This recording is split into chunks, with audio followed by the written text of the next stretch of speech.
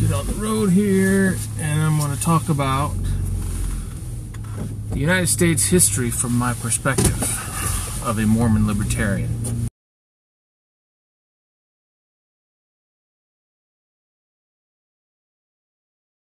So we all know 1776, the Declaration of Independence.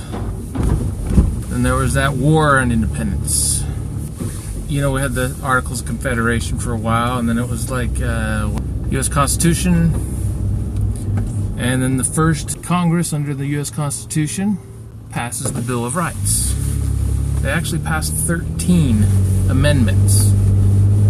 10 of them were ratified by the states. And I know there's some documents out there that make people think that more than 10 of them may have been ratified, but I think those were a little premature.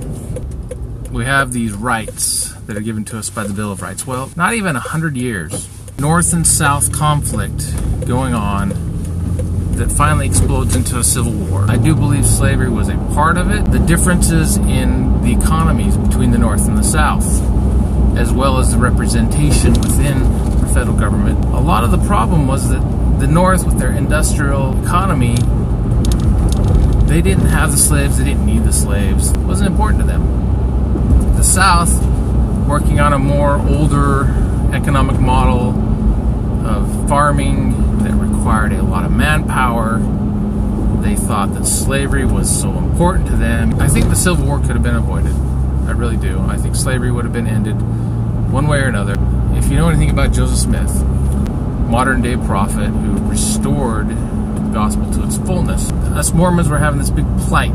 We had this big issue with persecution. Our First Amendment rights are being trampled all over. So Joseph Smith goes to Washington, D.C. to visit with President Van Buren and some of the other members of Congress to petition them for redress for all the bad stuff that happened to them in Missouri.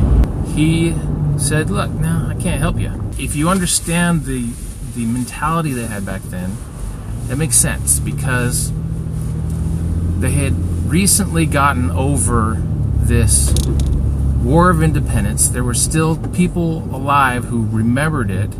Younger generations were getting first-hand stories about what happened and why they did it. And so there was this fierce feeling of independence among everybody. It wasn't just a political independence, it was a personal independence. People were much more self-sufficient. There was also this idea that the federal government was very much separated from the states. The states had a check against the federal government. The federal documents, the federal laws were more of a federal thing. They didn't necessarily affect the states so much. So why is this important? Well, it goes back to a revelation or prophecy that Joseph Smith received a few years before, while this conflict in Missouri was going on. And basically he was told that, hey, you know, seek for regress. Go to the judge, go to the sheriff, go to the governor. If none of those work out, go to the federal government. And so that's what he did. He took the steps that, you know, starting at the local level, trying to resolve the issue at the local level and working his way up. And finally, when it didn't get resolved, God said, I will smite my wrath down upon this country, upon these people. And thus the Civil War. Well, another interesting thing about this too is that there was an Illinois judge who was sympathetic to the plight of the Mormons, who had helped Joseph Smith get out of some trumped up charges that were just crazy stupid. Threw him out on a technicality. Well, Joseph Smith had dinner with this judge and spent a few hours telling him all about what was going on. And then Joseph Smith also told him, you're going to run for president, which he did, against Abraham Lincoln. Now, if he had won against Abraham Lincoln, the Civil War probably wouldn't have happened. If the federal government had done something to curtail what was going on in Missouri and stop the assault on people's First Amendment rights, rights to property, rights to free speech, to religion, to all those things. So what was going on in North Carolina at the time that eventually ended up in the Civil War, maybe that would have been curtailed, because they would have said, oh, look what they did in Missouri. the federal government really does have some teeth here and could stop us, slavery would have ended eventually, because the economic model that it represented was dying all around the world. It was dying. But Abraham Lincoln finally came down and said, you states, you don't have as much sovereignty as you, up to that point, had typically been accepted as their sovereignty. Snowball effect of pushing power from the individual, from the local communities, from the states.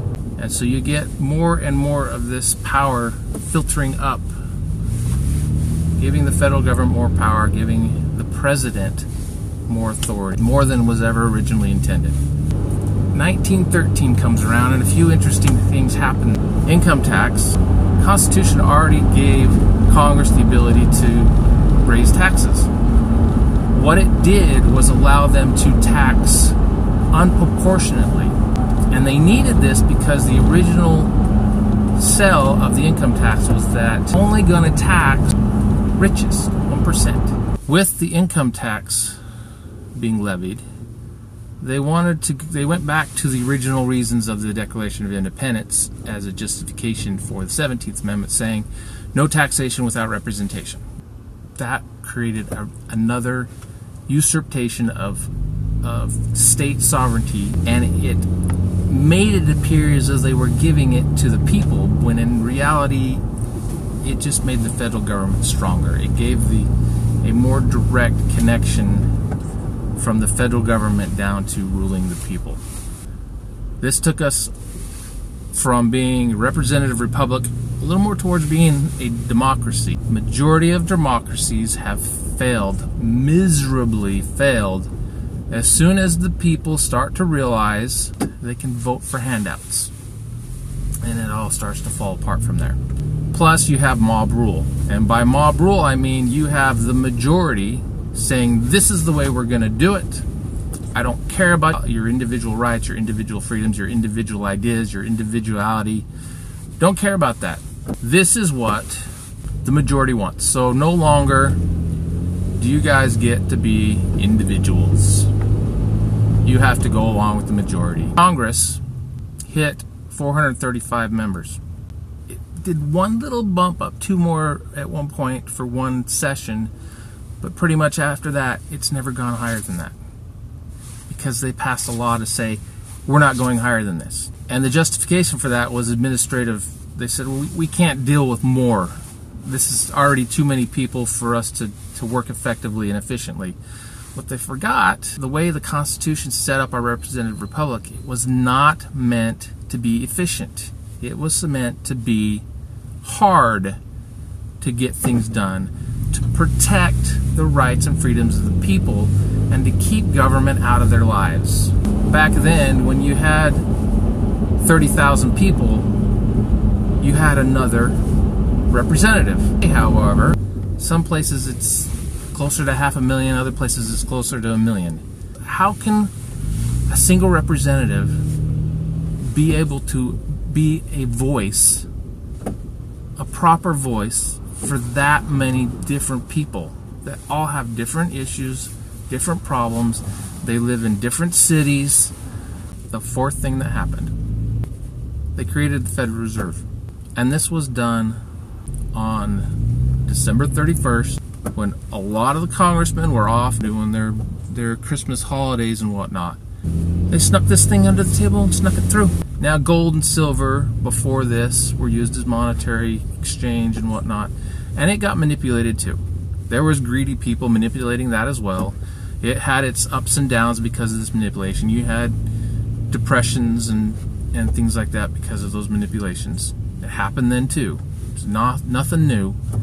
But with the Federal Reserve in place, it was so much easier, such a bigger problem that it caused the Great Depression. It was massive compared to what had happened in the past. When the federal government steps in, takes more power from the states, takes more power from the individual, throws in all these socialist programs, says we're going to save everybody, we're going to fix everything, we're going to do all this stuff to make it better. And some people, and I think rightly so, suspect that this was all the original design Now, again, being a Mormon, being a religious person, I don't think any one person or any one organization could have calculated this conspiracy over the last couple hundred years to turn this new republic into a quasi-democracy where everybody is greedy and freedoms are being ripped away and taken away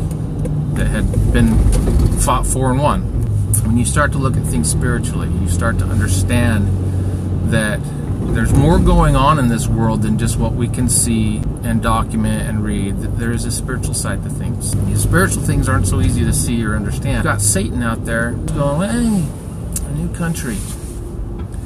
Yeah, I remember the Romans. I remember that big imperialistic country. We can do something similar here. Yeah, the Babylons. I remember their monetary system. We could implement that here. We could influence people here and do that here again. So that's where the real conspiracy is. It's not the Illuminati or the Rothschilds or anything like that. Those people are doing what they think is right by them. And there are some evil people out there. And then there's Satan, who's whispering in the ears of people. This is where the conspiracies come from, because it is coordinated. There is obviously a coordinated effort trying to drive our country away from its origins into something completely different, something where we don't have as much freedoms, where the federal government rules with an iron fist like Stalin did. A couple hundred years it's taken. It's hard to pin that on any one thing, but when you start pinning that on Satan and pinning that on him, trying to take away our free agency, which is our ability to choose for ourselves, to decide what we want to believe for ourselves, to have the ability to live our lives and be happy by living proper principles and living the right way. He wants to make that difficult for us because he wants us to be miserable like him. He wants to not to be saved by Jesus. He doesn't want any of that. The evil versus good battle that's been going on long before our country was created. And so now today we have this fear, huge fear over who's going to be the president. We are more divided today than we have ever been, probably in our entire history. This is not a political issue. This is a cultural issue. Our culture has been changed. And again, this is Satan working behind the scenes saying, hey, let's get rid of the traditional stuff that has worked for millennia, that has helped families to be happy together, that has helped societies to be stable, let's get rid of all that and let's change everything. It's all old stuff. That's all outdated. Just new stuff. It's cooler. It's awesome. Do whatever you want. You can be awesome and cool. And then we create this division in our society that has continued to grow and grow and grow. And today we are more divided than we've ever been. With a single office in our country having more power than it has ever had before. And that is the fault of both Republicans and Democrats alike. More power, more power, more power. We want to do it our way. We want the power to do it our way. We want the influence to do it our way. We want to be able to do it our way. And so now you've got this huge divide between Democrats, Republicans, conservatives, liberals, whatever label you want to throw on them. This divide is huge. When Barack Obama was elected president, there were conservatives that were just outraged. This socialistic liberal is in power. It's the end of the country. Fortunately, our Constitution is stronger than one office. But Barack Obama did manage to get more power and build up the president to be this even bigger thing, bigger than what Bush managed to do with the Patriot Act, bigger than what Ronald Reagan managed to do with tons and tons and tons of military spending, greater than what Bill Clinton was able to do with his scheming. His wife is just as bad. I do believe there is a group of rich elitists who want to fundamentally change America. So now you've got all these people who think everything needs to be done differently, and you've got all these people who think we need to do things traditionally. And that's really the very definition of liberal and conservative. Conservatives want to conserve or keep things the same. Liberals want to liberate or change things. I know people today have their own ideas of what those things mean, but when you really break it down and you really look at what it means, really where those words come from, and they still have that meaning today. Our founding fathers were considered liberals because they wanted to change the status quo. The conservatives were the people who wanted the kings. And of course today we would call them classic liberals, which is essentially what libertarianism is. Now Trump wins the election, and all the conservatives that were so upset over Barack Obama are now happy, and all the liberals that were so happy about Barack Obama are now upset. It's not a matter of who the president is, it's a cultural issue, as well as just the fact that we have an office, presidential office, that has way more power than it should. Who the president is should not matter to any of us. It really should be a federal executive office that is appointed by the states based on the Electoral College to execute the laws. Laws that are passed not by a president, not by executive order, not because there's all these bureaucracies out there that he can write policy for through an executive order to make him do things the way he wants them to do, because Congress, who created those bureaucracies, gave those bureaucracies a vast amount of power that can be influenced and changed based on their policies. The Constitution doesn't give Congress even the right to create regulations. It gives it the right to create standards, and yet we have regulations up and down, left and right, all over the place, being created constantly every day because of all these bureaucracies that the president has control over, and by a swipe of his pen through an executive order, he can change those on a whim. That's the real problem. That's what we need to get rid of. And the only way you're going to get rid of that is not by voting for the president. The president doesn't matter in that regard. You know who the most powerful person politically in our country is supposed to be? And still is in some regards? It's the Speaker of the House. Congress that we should be worried about who we're electing. The election for president is a distraction to keep us from looking at the real issue. Congress still, in a lot of ways, has more power than the president does. And until we get back to worrying about who we're electing for Congress, which again is difficult because a single congressman represents so many people, so many different views, it's hard to get a good one up there. You have to compromise between all these different viewpoints to get one that actually gets elected, and then they don't really represent anybody because they're just a conglomeration of all these different people. Focus on who your congressman is going to be, who your senator is going to be. Even more important than that, because the states still have some sovereignty left, and they can still block federal programs from being executed and done in their states. Who are your state representatives, your state senators? Who's your governor? And the people who have the most effect on you directly, most directly, who are you electing to your city council? Everybody's part of a county. Who's your sheriff? Sheriffs, because they're elected by the people, can block federal enforcement and say, no, I'm not allowing that warrant to be served in my county. The sheriff can still be overturned through a court, give more time for things to be heard and things to be worked out appropriately. If we really want to make America great again, we've got to step up as people of this country, as individuals, not putting all of our hopes and wishes and dreams in one man. Trusting God. Take responsibility for yourself.